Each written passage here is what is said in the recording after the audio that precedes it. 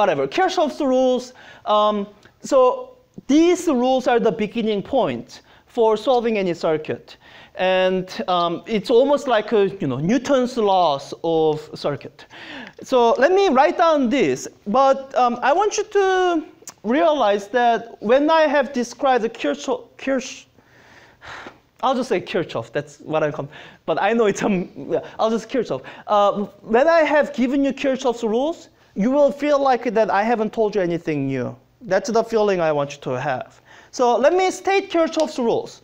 And so Kirchhoff's rules, two H's. There are two rules. And I think usually people state the loop rule first, but I like to state the junction rule first for a reason that I'll explain. So this is what junction rule says. Junction rule. So it's a rule regarding junctions. What do we mean by junction? Well, it's kind of what it sounds like.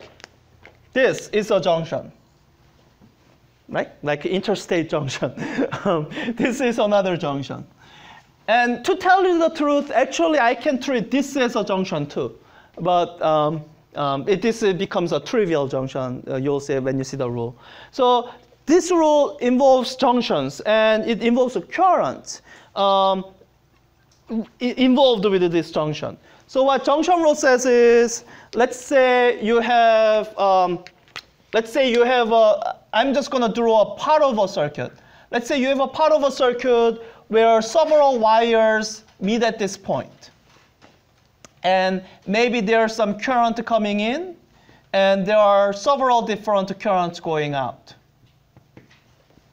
And what junction rule says is, well, add up all these currents. Add up all the currents that you labeled as coming in. Add up all the currents you labeled as going out. Then when you add up all those currents coming in is equal to current going out. Do you agree that this should be true? Right? You would have guessed this, right, if I just asked you. Like what would be the relationship between the currents coming in and going out? Right? This doesn't surprise anyone. The current coming in. Why is this true? Yeah, conservation of charge. And we talked about how it's really hard to accumulate charges anywhere. So yeah, so this is true. And so the value of Kirchhoff's rules is that it highlights the very basic facts about circuits that you'll be using. It's not telling you anything you don't already know. But what it's telling you is that these are important facts for you to utilize in solving a circuit. Let me give you the loop rule. So loop rule tells you this. So it involves a loop, as the name says. And I guess, let me ask you this question, just so that to help you start thinking about what loops are. How many loops do you see here? In this one circuit, how many loops do you see? Okay, I hear 2. Okay, let me go. How many people see only one loop? Okay, how many people see only 2 loops? Okay, how many people see up to 3 loops? Okay, how many people see 4 loops or more? Anyone see 4 loops or more? No one see 4 loops or more? All right, let me draw the 3 loops that some of you are thinking. Yeah, there's at least 3 loops here. 3 sort of independent, 3 loops. So there's one loop here. So, you imagine going in a loop. Like imagine this is like a road. And you start at one point, you take a little journey, go around, see if you can come back to the same point that you started. That's one loop.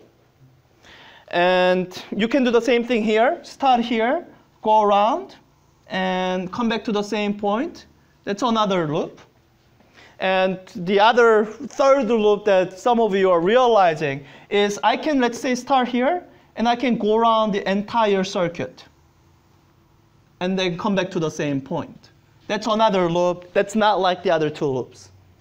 And the to tell you the truth, I think there should be an unlimited number of loops. Not that it's useful, but let me throw one other loop that, this is if you're trying to be difficult. But if you're trying to be difficult, you could call this a loop. Let's see. I could start off from here, go around this path, go down this way, come down here, and refuse to end here, keep going, and then go around here, and then come back here. That's a loop. I'm not saying that you should define loops that way. So here, the maximum number of useful loops is 3. So, but with the loops, what I want to start you to thinking in terms of is really the only thing that's required in a loop is that you're starting and ending at the same point. There's not, other than, you can jump around in the circuit. Other than those two things, there's nothing really restricting how you define your loops. So, so when we talk about loop rule in Kirchhoff's rules, I'm just gonna mess up my Kirchhoff's rules. So that's so it's that kind of loop that it's referring to. So what, let's just be difficult. And let's say we are talking about the orange loop that I drew, not any of the other saner loops that's here.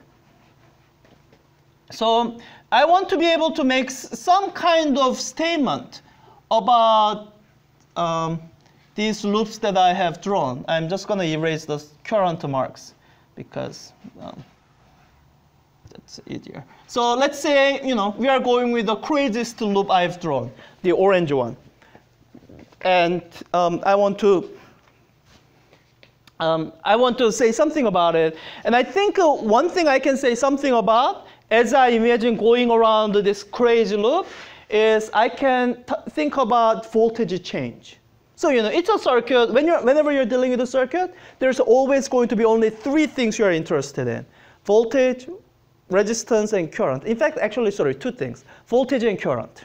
And resistance happens to be one of the ways voltage and current can be related. But as we start introducing other circuit elements like capacitor, actually you have seen capacitor, you will realize there's really 2 things that you are always interested in the circuit: voltage and current. And it's a question of how do you relate those two. So as I think about this loop, all right, current sounds complicated. So I'm going to say, OK, I'm going to focus on the voltage. So as I start at this point, this is my starting point on the loop. What I can look at is, all right, what are my changes in voltage? How much does the voltage change as I go across this element? Everyone agrees voltage should change as I go across the battery? OK. How much does the voltage change as I go across this resistor? How much does the voltage change as I go across here? How much does voltage change as I go across here? And so on. Skip over here. And then how much does the voltage change as I go across here? And then back across here, and then across here. So I'm going to imagine I add up all the changes of voltage as I go around the loop. What value do you think this should be? 0. Why 0? It's the correct answer. It's the correct intuition, but I want you to be able to justify it.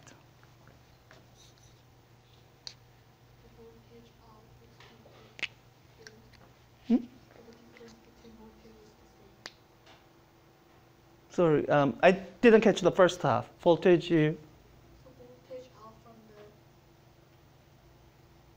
There's no quite, it's not voltage out. I guess this is the intuition I want you to have. So voltage, as we talked about, relates to potential energy, right? What's the one parameter that potential energy depends on? There's one dynamic quantity that all potential energies depend on. Gravitational potential energy, electrical potential energy, position, yeah. Potential energy is energy of position. So when I had this thing going through this loop, it's the gravitational analog of that would be me saying, all right, I take this mass and I'm going to take it on loops. Sometimes I'll move sideways, sometimes it'll move up and then down, and then some complicated path, completes a loop, comes back to the same point where it was. And I ask you, what is the total change in the potential energy of this mass? And you say 0, like Crystal says. Why is it 0?